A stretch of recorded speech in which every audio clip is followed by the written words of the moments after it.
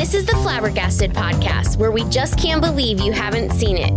Every episode, we discuss a movie that one of us has seen and the other hasn't. Follow us on Instagram @FlabberPod and subscribe in your podcast app of choice.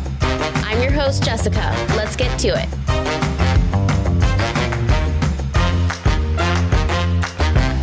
So today, we're discussing Monuments Men. This is a film directed by George Clooney.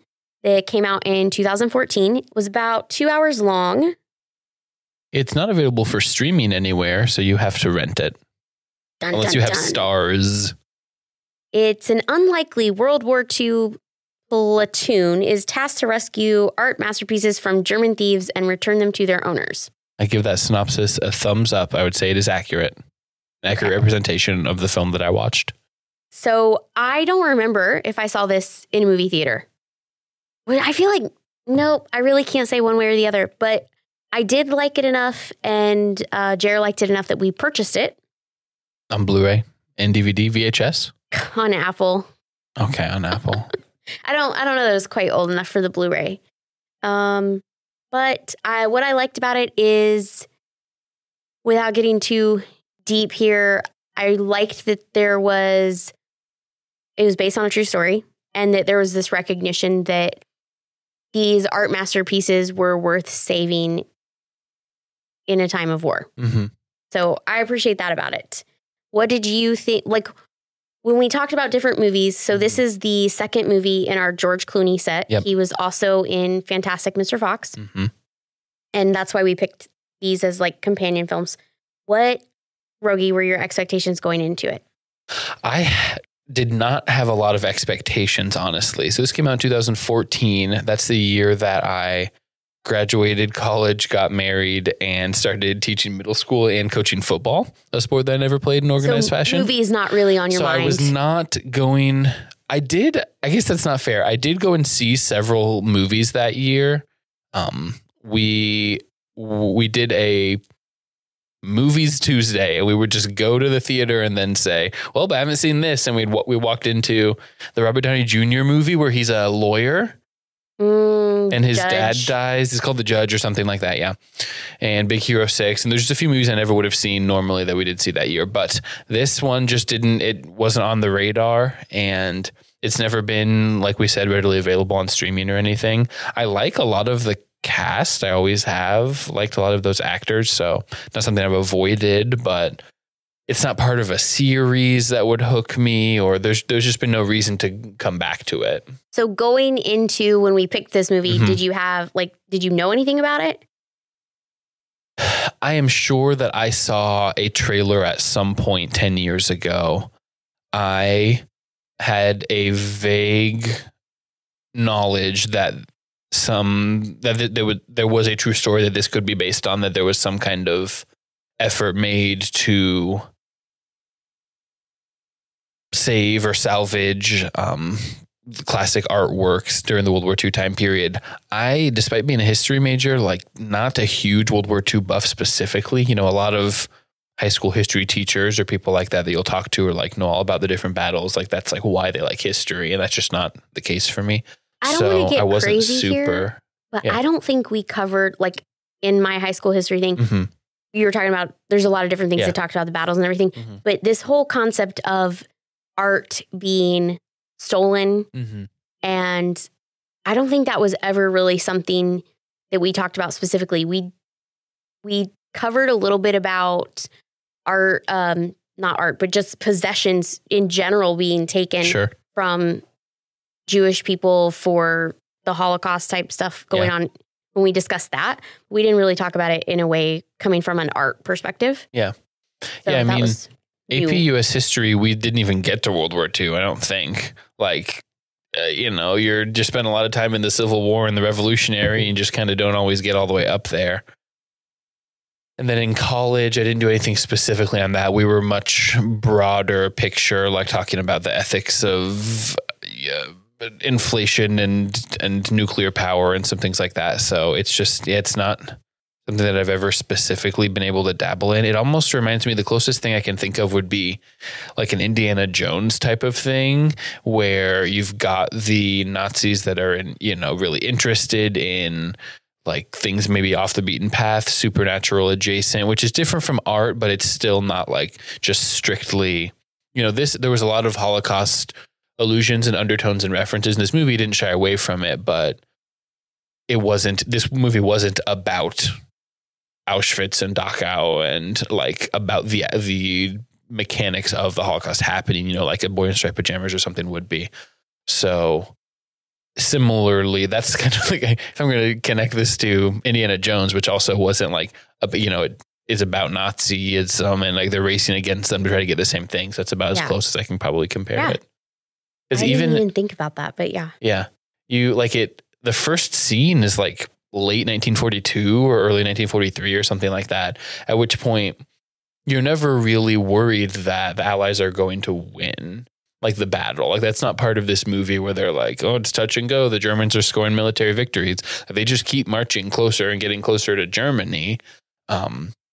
So it's not that part's not hanging in the balance. It's just the fragility of these works of art. I mean, that can so easily be smashed or burnt or whatever, that they're like, time is of the essence to get to it. Yeah.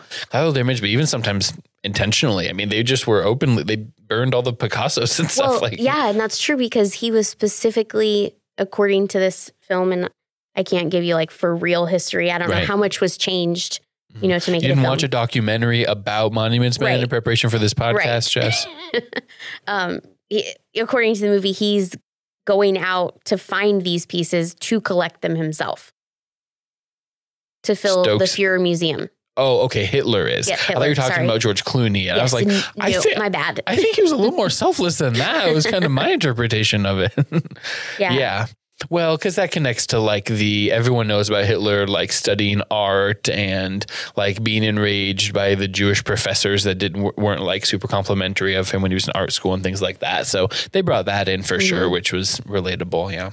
So notable scenes for you. What do you got? I will bring up one of my first things is when George Clooney recruits Matt Damon. And they are sitting at the bar eating, is very reminiscent to Ocean's 11 when getting the George gang Clooney together is sitting at the bar eating with Brad Pitt. So I immediately drew that because, two of the same actors in the same movie. But yeah. I didn't get necessarily super drawn in by any of that montage, just because I feel like if I'd focus on that too much, then I would just be like, why am I not watching Ocean's 11, which is one of my favorite movies. I've seen the old one too, and it doesn't hold up quite as well. I agree. Really, the very first scene, maybe pre-title screen, where they are putting away, the monks are like trying to hide away that art piece, the altar or whatever it's called. I was like, that was affecting. Like they seemed so sad. I thought that acting did a good job of like setting the stakes that, you didn't come in. It wasn't the Mona Lisa, right? It wasn't something that I would have already been super familiar with, or Guernica or whatever. It was just some Catholic looking art that just from their mannerisms, I could tell, you can just tell, okay, this is going to be really important. Like this is something that's very meaningful to them. So I thought they did a good job of setting the stakes at that point, just from the very beginning.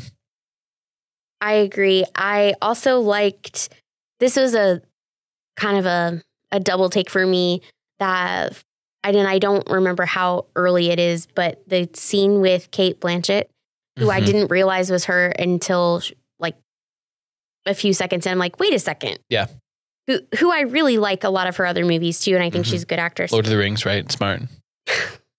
She's Galadriel. She plays Galadriel. What do you want? She was, yes, but she's done other movies. And I thought it was a kind of gutsy of her to spit in the glass, which I super appreciated too. And the fact that she offered it to the other girl that was in there, like, you can spit in here too if you want. Like, it's nice to establish that, like, a French artist in Vichy, France, let's be clear, like, she's against them. Like, she's not just totally... what's the word I'm looking for? That is the word that they use. It's not just a description. It's like actually what it's called. A collaborator. She's not just totally shilling out to hang out with them. She like is still against them, is trying to work against them from the inside. And she's not passive about it either. Yeah. Like, I appreciated that. And I thought that was fun because, I don't know, she's taking a stand in some way. However small it might be, she is taking a stand. Well, and we learn later on that she's been doing more than just that. Yes. But yeah, it's a good, the Cate Blanchett storyline is a slow burn. Oh, yeah. It is a slow burn. And I was the first time I saw it, and even this time I was like, oh, don't get sketchy on me. Like, don't. Well, she tries to seduce Matt Damon? Yeah. Yeah. I'm like, don't get, like, I get it. You're lonely. And we've all been there with Matt Damon. It's Paris. Yeah. And then I'm like, don't. Just don't do it. And then I thought he was going to be like, man, okay, yeah, you're right. We're in Paris. You have that minute where you're kind of thinking it, and then it's great. And I love that because I think that is the storyline of the art is rising above the drama. Human base instincts. Yeah. I did have a note about the getting the team together montage that I did not realize I had. I'll admit I was a little confused by it. I was like, okay, we're starting the movie and now just no pushback on this plan. Like the president's into it and all 6 people they called were immediately into it. They were like, yep, we're your friends. Yep, we're your friends. I'm just used to there being a little more tension, having to convince someone to come out of retirement or what's in it for me. Like they were like, that is not what the stakes are in this movie. Everyone loves art because it's art and it's not about like people's personal like vendettas about one another. Like they did a little bit of the Hugh Bonneville's character who like had a drinking problem for some reason. And then it was like not quite enough to make me fully understand what was going on with that. But besides that, it was just like war sucks. And like, we don't want this art destroyed. And Bill Murray and the other guy were a little, they were kind just of goofy too. Yeah. They were goofy. And like, I mean, don't get me wrong. They had like personality and stuff, but it wasn't, the stakes of the movie had nothing to do with like tensions between those characters. Like you might see in other. I loved that because again, to me, it's like they all understood the stakes of what they were trying to do, which is, by the way, if we didn't cover it really well, was to save these art pieces. Got to save the art from being lost to history. Not going to save itself. The thing that I love about that is they knew what they were doing, but the people fighting the war also, like, that's where the tension was. Like, no, you can't have any of my men. I'm not going to write a letter home to their mom saying, they died trying to save this piece of artwork or whatever. Yeah. So that's where the tension was because I don't want to say they didn't understand the importance, but George Clooney and crew got to have the luxury of understanding the importance of the art because other people were fighting the battle for people. Yeah, they just had different mathematical equations they were doing about the value of the human life. I mean, even at the end with the president, where he's like, are you serious? We lost one, even if we'd lost one life getting this piece of art back, is that worth it? And George Clooney's like, yes. Are you kidding me, dude? Like, absolutely. He would definitely have said it was. I mean, and he did die for it. Like, he could have run, he could have hid. Yeah, he had there was no reason for him to do it the way he did it, yeah. I wrote down, like, that over the course of the film, you see like different people coming together to try to save the art. And I wrote down that I appreciate that even though not everybody is from the same culture, they appreciate the cultural significance of the art. Because the one guy says, and it might be the guy that died, and I didn't do really great because I didn't remember their names, but he's in the church. And the guy asks if he's Catholic, and he says, I am tonight. I am tonight. And I thought, that's letting something bigger than maybe your personal differences be important to you, which is something that just resonates with me as a person. Yeah. Which maybe is getting a little deep for this podcast, but episode 2. I think that you can find deep things in movies that maybe they aren't even trying to say. Sure. So. Yeah, I mean, a good movie is going to speak to the human condition at a level that isn't just like the most surfacey way possible, I think, for sure. Yeah. I liked the pace of the movie, honestly. I was, you just never know with a war type of setting I'm going into. I don't know what's going on. I wrote down that they were in mainland Europe 16 minutes in. Like, this is great. Like, I've got John Goodman's here and Bill Murray's here and the people I wanted to see. And we're not like waiting around. We didn't have a bunch of basic training montages or anything to deal with. We just kind of got right to it. And so I did appreciate that. I do love when they stop to see John Goodman at basic training. He he's in the little barbed wire trench thing and he just stands right up and he crosses over and he's like, hey, and they're shooting blanks. Yeah. And then they're like, no, they're not, which I don't actually know if they were or if they were just messing with him, but it was a funny bit. Yeah.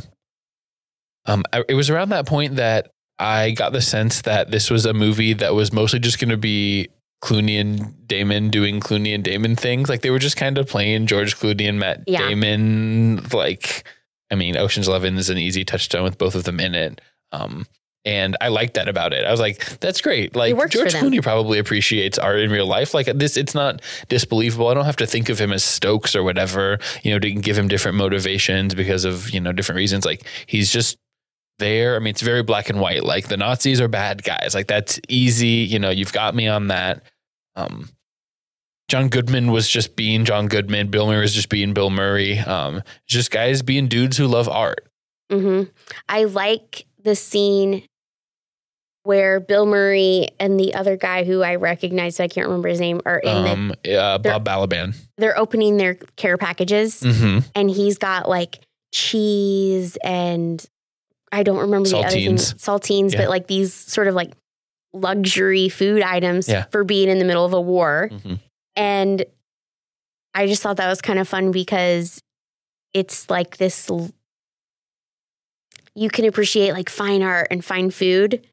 And they're doing that in as many areas as they can. I just thought it was fun. Yeah, the movie's going out of its way to be like, these aren't just your average privates. Like, these are guys who are in this to do this specialized task. Of course, those are the kinds of people that are going to, appreciate finer things, like you're saying, in ways that aren't just like haute, like art, like what would be quote unquote fine art. Which, I mean, it's not really quote unquote, like, I mean, they're talking about the Madonna and like, I mean, those are like the Mona Lisa. Classic, fine art pieces. Yeah. One of the funny bits that I recognize, which I forgot we were going to talk about bits, but nice.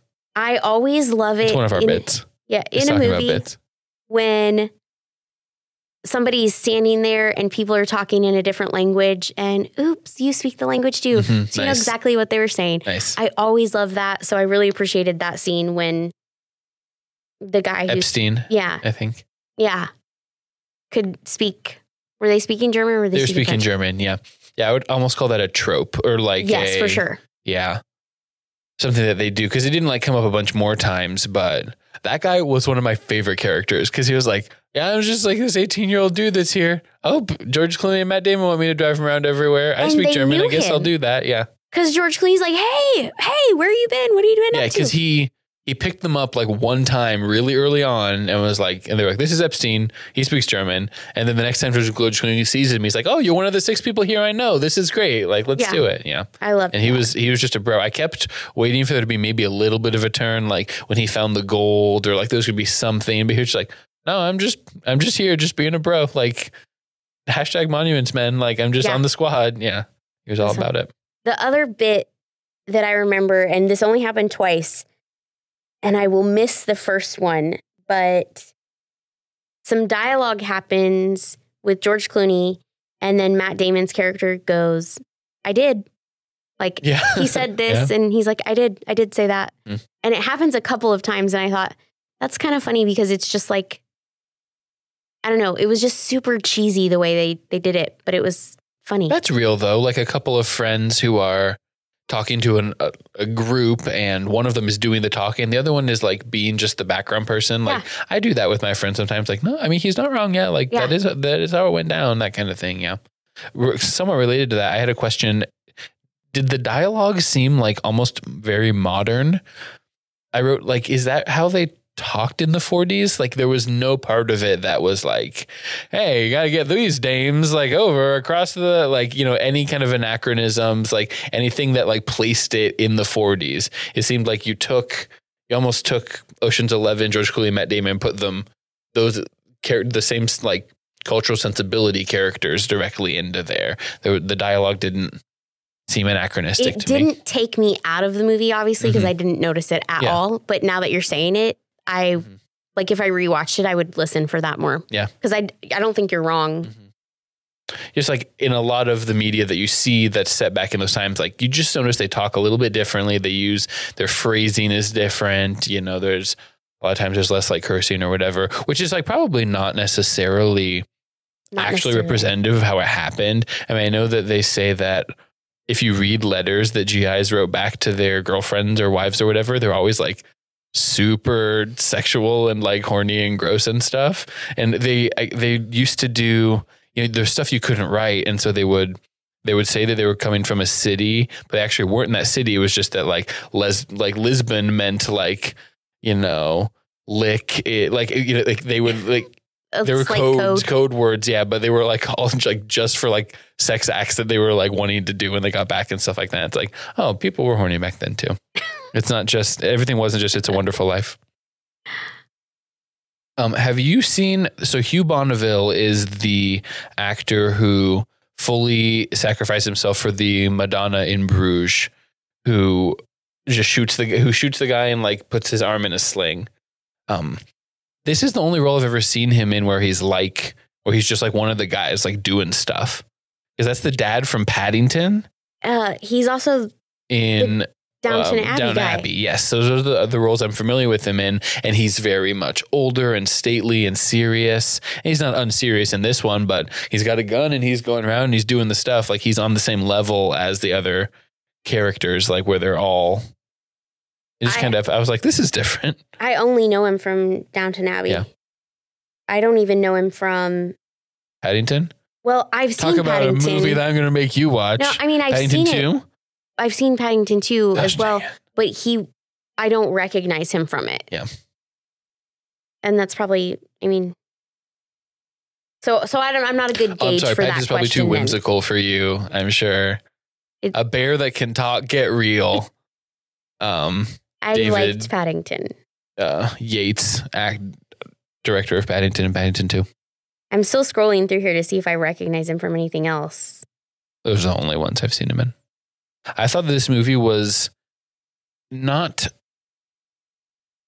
like, I wouldn't say gorgeous, but all of the sets that they were on, like all the different cities they went to and the like farmhouses that they stayed in, I thought it was very pretty. Like all of them were like very nice looking. Yes, which makes me remember I have two more favorite scenes, which is ridiculous because not every scene can be your favorite scene, but the farmhouse that they stop in with the dentist, which I'm like, why are we at a dentist? Okay, whatever. He hurt something in his tooth. And then there's that whole side scene, which the dentist's office is like in the back of the butcher shop. Yep. And the woman comes in and then she leaves. And I'm like, that's like, we really didn't need that, but it was kind of interesting. Just setting the stage. Yeah. Yeah. You can use the same tools, right? You can get your cleaver or whatever. But okay, so we go and see the dentist slash dentist's butcher's nephew or something. Yeah. And they're sitting at the table and the one guy is looking at all the art and then they sit down and he's like, oh, I don't know what you're talking about. These, whatever. Yeah. And then he says, does your wife speak English? Yeah. It's kind of the inverse of that trope from earlier. Yeah. And then he says how Hitler and the kids jump up and I'm like, bam, gotcha. Yeah. Which I loved that because kids are not, in my experience, kids are not naturally deceitful, like manipulative, like they have no idea what they're talking about. They've been brainwashed to know that that's the response you give. Especially in that situation, like they clearly hadn't been, I'd call it coached or prepped. Like, okay, now if you say, I know normally you would say this, but like, make sure you don't like that kind of better thing. terminology you just had. That's way better. I spend my days interviewing children and trying to determine if they're giving me sincere answers and stuff. Yes. So yeah, that's. So yeah, but I loved that. And then what I thought was interesting is they don't kill him, which they don't kill anybody unless, I don't think they killed anybody. I don't think they shoot at a child at one point on accident. Because they don't know he's kid. And then they find out he's kid and they're like, what the heck? Gosh dang it. Yeah. So I appreciate that they didn't kill him. Yeah. But I also am like, he got his. So I don't know. I just thought that whole thing was very fun. And I think this sort of goes along the lines of them returning the art. Yeah. And Cate Blanchett's character is so, she's honestly worried, are they going to return it? And I think she's right. Like, she's very guarded with all this information that she has. And her primary concern is Matt Damon's just saying James is just saying he's there to help and he wants to return the art, but he has done nothing to earn that trust. How do you prove that? Yeah. You can't until the article comes out, and then she thaws a little bit. But that's the whole idea. Because the Russians are doing exactly that. They're doing exactly what she's worried that Damon was going to do. Yeah. So I really liked that whole thing, and I really liked that the noble cause is returning the art, preserving it and returning it as much as they can. And I think like you hear or you see that, like, this is something that I've seen in movies and TV shows, people noticing a piece of art and it's really part of their family history that was stolen at one point.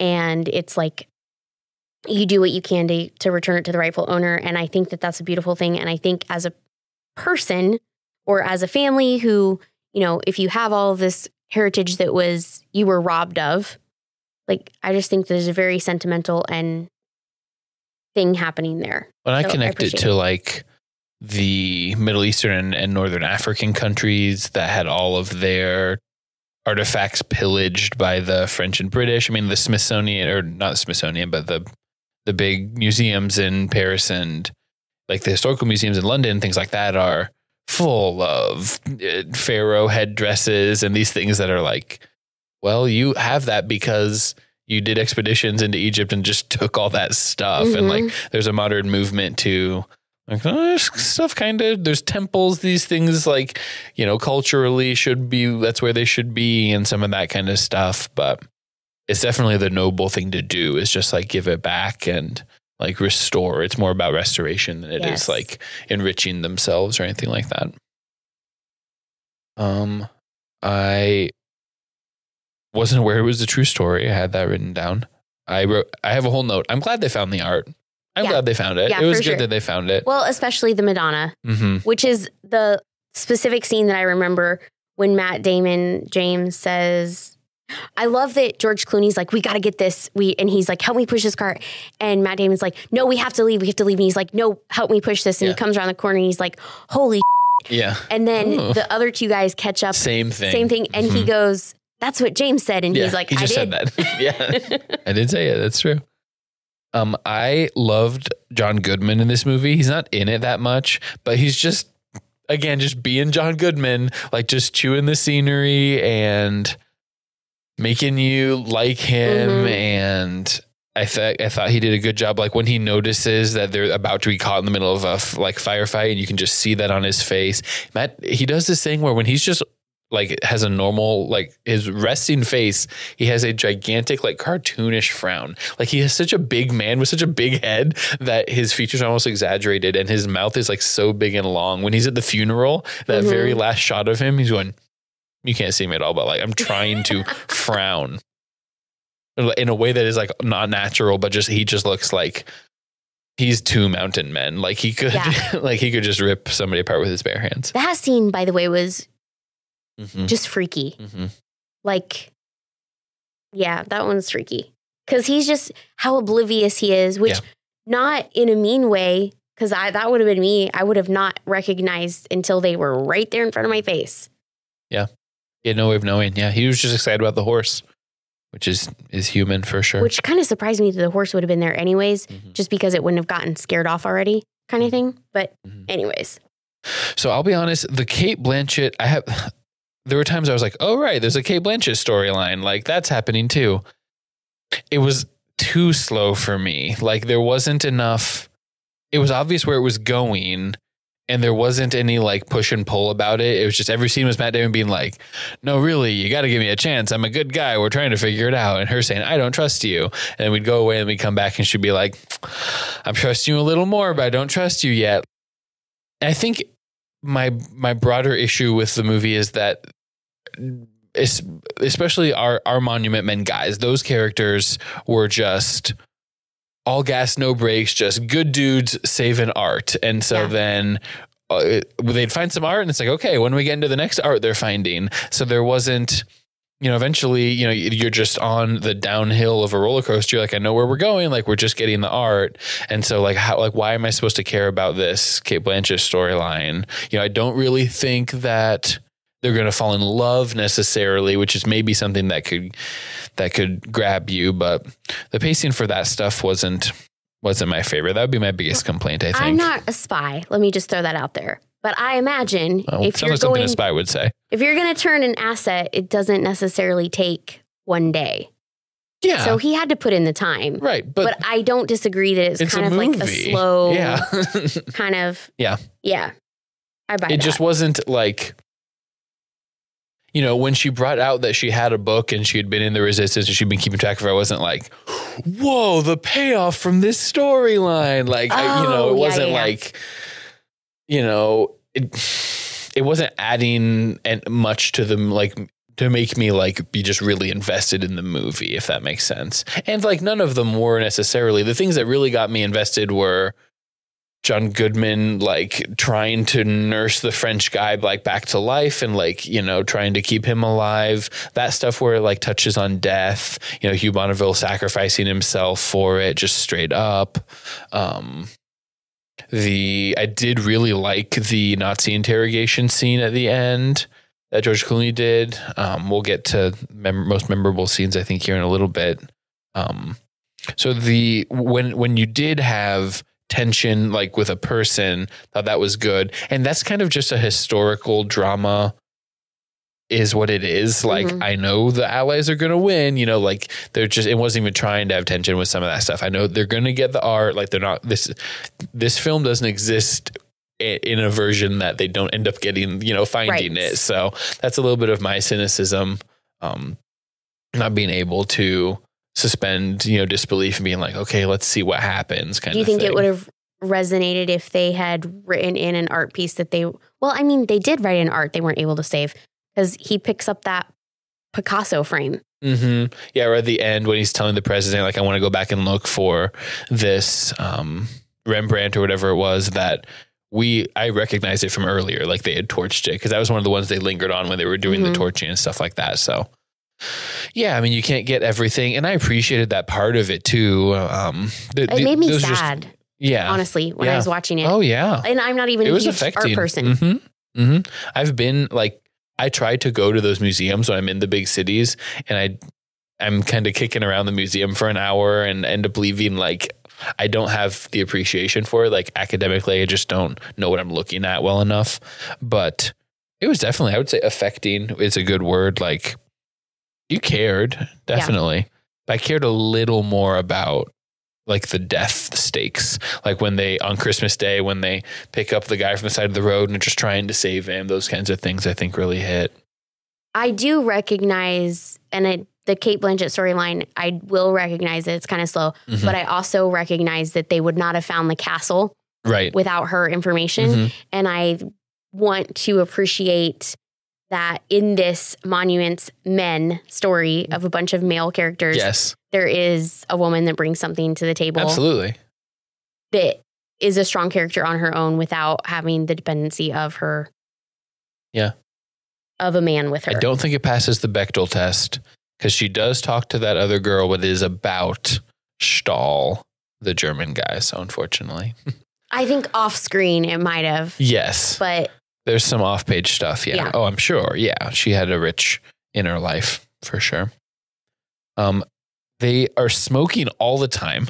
Yes. Which is a good anachronism. Period, like, right, that's putting it in the 40s, and that's good. But they're like they've got a cigarette hanging out of their mouth, picking up like these huge, like when they're at the castle, especially. I'm like, geez, dude. Like you'd think not from a health benefit standpoint, but like getting smoke from on art the painting. Preservation. Yeah, that's kind of your whole deal. It's like what the whole movie's about. Yeah. I thought that was funny. I mean, it didn't take me out of anything. I just thought it was funny. Is there anything else you wanted to make sure we definitely hit? I'm good with best and worst performances. I have a couple just real quick hitters. I liked the landline scene. That was a surprise to me. I thought we were in the denouement. I thought we were coasting. And I really thought that he might have died there. Like I could have seen that he would have died. And so that's one of my that impacted me most notable. Like I think that's the one I remember the most and I enjoyed the most because he calls Stokes in and then he's like, well, let's get the other guys in. They're like, what are they going to do? And he's like, well, they have an architecture background, and like engineering kind of side. And so I guess for me, I liked this idea that they're putting practical use out of their knowledge, right? In an actual situation, which I thought was fun. I didn't necessarily care that they all wanted to stay. I thought that was stupid. I respect it from we don't want you to die alone if we think you're going to die. But at the same time, that's how soldiering works. You still have a job to do. And if you all die here, no one's going to help finish off everything you need to finish off. So I was a little conflicted there, but I did kind of wonder the first time I saw it if he was going to die because we'd already lost 2. Right. So it wouldn't have been unbelievable. Shocking. Yeah. That scene when you were saying that like he called him in, they were talking about them being an architect. It reminds me a little bit of almost like a Gilmore Girls, like just this rapid, just boom, boom, boom dialogue that they're doing, which sometimes works better for me than others. I mean, sometimes it's like makes it a little bit trite, but in that case, I think it was just more like they do have that rapport. I mean, they've built that Damon and Clooney rapport, into the story for sure. But I love that in real life when I have a group of people or a person. You can just bang, bang, bang. Yes. Yeah. And it's one of my most favorite things. And I just feel so in sync with them and like belonging. It's a really great feeling of belonging. And I'm sure I get endorphins from that, but it's really great. So I appreciate that when I see it on screen because it's not unrealistic, but sometimes it can Gilmore take you Girls out of the movie. Well, yes. Yes. Yeah, but this wasn't to that extent for sure. It's just what it kind of reminded me of. I'm going to plant my flag here. The translator, Sam, he looks kind of like Pete Davidson. Like a Jewish Pete Davidson. He had the eyes. He had like the sunken eyes with a little bit of circle around him. Not enough for me to notice and recognize. No? Okay. But I won't disagree per se. Get in the comments, gang. Best performance for me, it came down, there was a good chunk of it where I thought I was going to give it to John Goodman. Though the word performance in any of these cases is almost a stretch for me because I'm like, he's just being John Goodman and he's definitely just being Bill Murray. Bill Murray hasn't played a role where he wasn't Bill Murray and I don't know how long. It was going to be John Goodman. And then when they had the Clooney scene where he's interrogating, I wrote down the Nazi's name. Wegner, the one who shot Hugh Bonneville. When he's interrogating him, I thought that was good, and that brought it over the fence for me. Over the fence, that's not the phrase. That took it over the finish line for me to give it to best performance to George Clooney. I don't disagree with that. I'll give that to you. I like that. Is that who you would pick? I mean, it was really hard for me to find somebody to set apart, but honestly, if you're talking about actors not being themselves, I would say Cate Blanchett because she was definitely she not. has her French accent. Yeah. And she's being a very sort of, I don't really want to say uptight character, but I kind of do want to say uptight character. She has a lot of tension in her character. She's intentionally wound up like in a, what's the paranoid way? More like reasonably so, right? She's living in Vichy, France, So, I mean, if that's a parameter of best performance, them not being them, I would say she did an amazing job at that. Yep. I had her as an honorable mention along with translator Sam Pete Davidson. Yeah, Sam Pete Davidson. Yeah, I like all of those guys. What about worst performance? Worst performance, I'm going to give to Stahl, the guy whose champagne she spits into. It's not that his performance, I guess, was awful. It was just that, like, I didn't totally understand what that character was supposed to be doing for me. Like, we had that, and then we had him coming to her apartment. I was like, okay, like, this is the villain of the Cate Blanchett storyline. And then 5 minutes later, he leaves. And I was like, I don't know what I'm supposed to do with this. And like, why did you bring him into my life? I don't know why he didn't kill her. Yeah. I mean, he shot at her from the train. And then but none of those bullets landed, which also probably accurate to the 40s. Yeah. And I did like her just standing there. Like, I know you're shooting at me. I don't care. Like, you're not going to hit me. Right. Taking another stand. I love that. His character was very like, I don't know, without furthering along her storyline, I don't know what he's there for. It was similar to the dude, the Russian commander they wanted me to care about, when they were like, oh, the Russians might get there first. We don't know what's going to happen. And he didn't actually have any dialogue with anyone. He just like flipped open a book and was like, Hitler has art. And like, I get that those were the stakes they were trying to put in there, was like that race to the mine and stuff like that. But it seemed a little overstuffed with those guys. So I think this movie did hold up for me. Like, I remember liking it the first time I saw it. I remember liking it when I watched it again. The only thing I would say is, like, on my second rewatching, I felt like it was maybe a little slower, but I don't necessarily think that it didn't fit the movie. Yeah.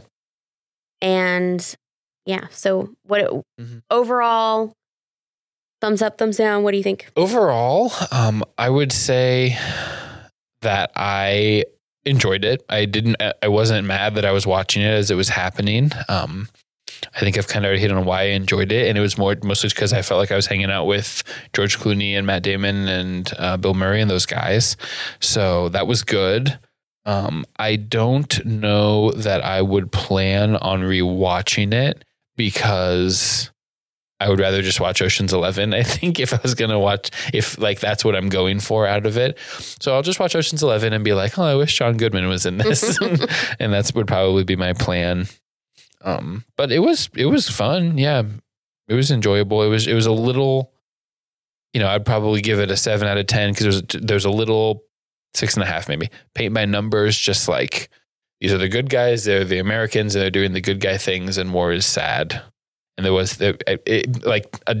another tablespoon of nuance somewhere in there might have been fun for me. If I really thought that one of them was going to try to pocket something, or, was going to turn code on somebody, but I just never really thought that at any point. So the stakes were a little low, but yeah, I enjoyed it.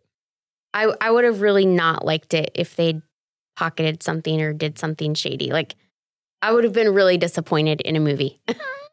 And in real life, perhaps. Yeah. Well, it'd be like that. Welcome to men disappointing you. Get used to that. I don't know. Spoiler alert for the rest of your life. Yeah. There were a couple tiny things that I forgot to say. The soundtrack, I was like noticing at the end, this is giving me Harry Potter vibes a little bit. It's one of the guys that did the score for at least one of the Harry Potter movies. I think it was the fourth one, Alexander Desplat. I saw the name. I recognized it from Harry Potter World. So I liked that I was right about that. I also wanted to give honorable mention for worst performance to the kid who tried to shoot John Goodman, who just like stuck his hands up and just like giving crazy eyes. What was that kid even doing? You're overdoing it a little bit. He was doing what he thought he was supposed to do, but like, I don't know. From a history standpoint, is that realistic? Or do you think like a kid just happened along? I think they were trying to do some child soldier stuff. Yeah. Even if your mom dies, like, you got to continue to defend the motherland, and, training little kids how to hold the rifle, and, those are the bad guys. Those are the GIs and stuff. I think that's fairly realistic. I think it was interesting how often they found themselves in situations like that, where they were like, I don't actually want to kill you. Well, where they were like not expecting to be in the middle of, I mean, maybe it might be naive to say they weren't expecting it, but it wasn't a part of their plan to be in the middle of action, and it found them. Yeah. That's what I liked most about the film, was those times that we actually, okay, like something could happen here. Yeah. Like, we're actually, it's not just the fun, perfect American saving the day. It's like they're in a difficult situation. In the middle of a war. Yeah, exactly. Yeah. Grounding it. Yeah. Really? Let's go. Okay, so commonalities. It wasn't George Clooney month. It was Alexander Desplat month. And Bill Murray was also in Fantastic he was Mr. in Fox. both of them. Absolutely. Okay, it was definitely, I thought it was either the fourth one or it might have been the last two. Yeah, okay, that makes sense. Little Women, love Little Women. Wait, the 2019 Greta Gerwig one? Yeah, it's definitely that one. You're not talking about the 1996 one with Christian Bale that I have not seen. I have seen Argo, but not Zero Dark 30. It's very different than Fantastic Mr. Fox.